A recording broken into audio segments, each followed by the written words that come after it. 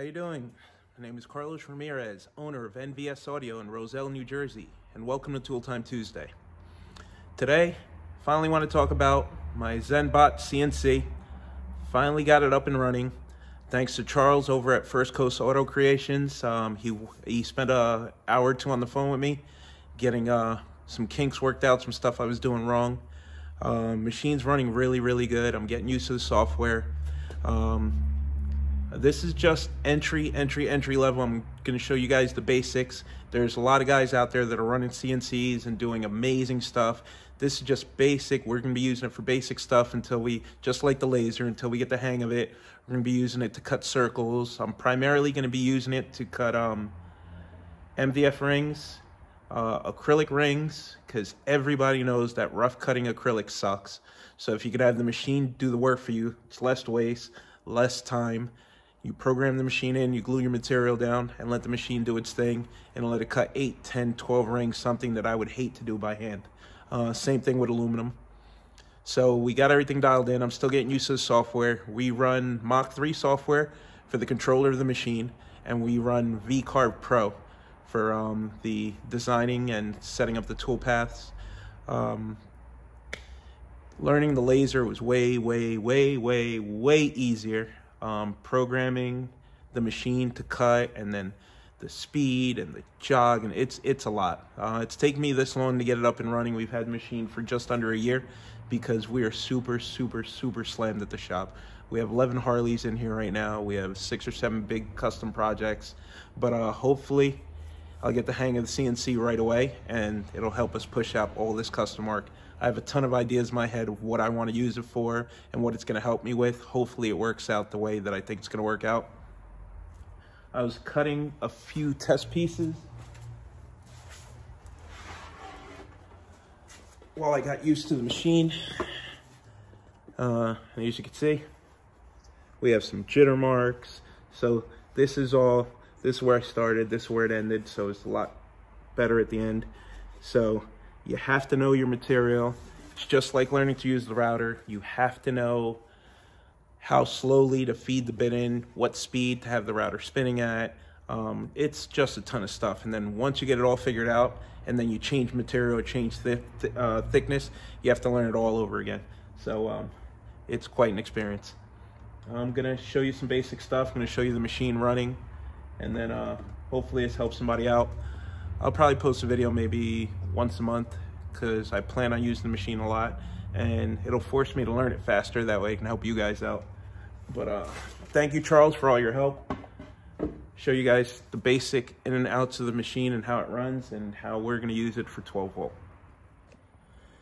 Okay, this is a Mach 3 software. I have the G code loaded up. That's what the machine calls whatever the file it gets from Carve Pro. Now, first problem I'm having, and I'm going to leave it this way for now, is the machine thinks that this is the corner, and it believes that that's all the way at the edge, and it's on the wrong side. So the machine's over there, which on the picture would be over here, but in the picture the table's flipped around, and I don't know how to get rid of this gap yet. So whatever, I have my piece loaded over there. I ran some test cuts so I know it's going to cut in the right place. But as I learn to use the software better, it'll fix that. This button right here is your friend. Resets the machine back into its corner so it knows where to start from, and zeroes out all the numbers here.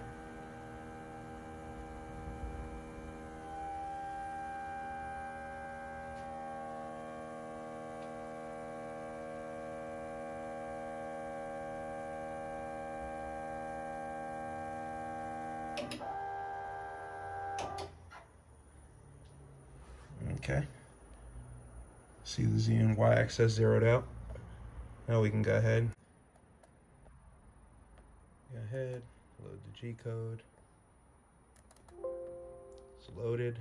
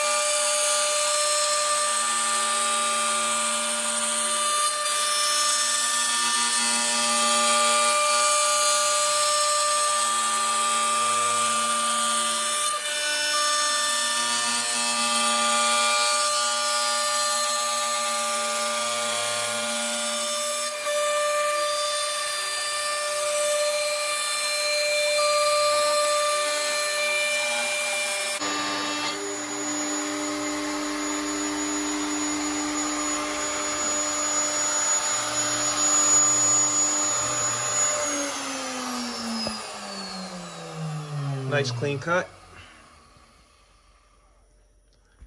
Yay, we made a circle. So see, it's actually the first piece I've cut completely. Nice clean cut. There's a piece came out of. Took about a minute. So nothing crazy and exciting, but as I learned to use the machine more, I'll post. I just got to get used to the material thickness, the feed speeds, but it's definitely going to be my new favorite toy in the shop, as long as it behaves and it's friendly to me. It hasn't been too friendly in the putting together process.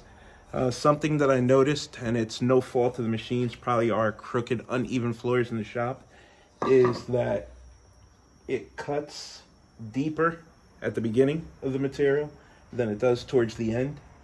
So I'm probably gonna have to shim these pieces a little bit. It's off by maybe a 1/16 or 32nd of an inch, but it's literally my second or third hour cutting with the machine. So once I get it dialed in and figured out, I'm really happy I made the purchase. I'm happy with the quality. Sean over at Zenbot does a really good job, and it's really an affordable piece where if it lasts, as long as I hope that it lasts, it'll pay for itself by the end of the year. So hopefully I'll build some cool stuff on it, and I'll keep you guys posted. See you next week.